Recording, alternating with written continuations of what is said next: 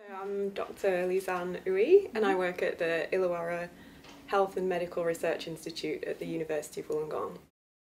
So in this study I worked as part of a team. We were looking at the potential anti-inflammatory properties of a whole range of foods. So we looked at 115 fruits and vegetables and also tea and coffee and some mushrooms as well. The ones that showed the greatest potential, or they were most potent as anti-inflammatory molecules, were from lime, sweet potato, cinnamon, also onions and herbs like oregano, but also I'm very pleased to say English breakfast tea.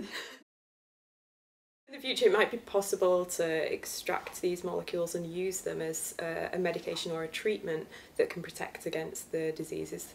Sometimes people think that they can skip on the fruit and veg and maybe just take a vitamin pill, but we are starting to identify the molecules that are active in these foods and fruits and vegetables, and it's not just vitamins. There's lots and lots of molecules, and the benefits in the foods themselves we're really only just beginning to realise.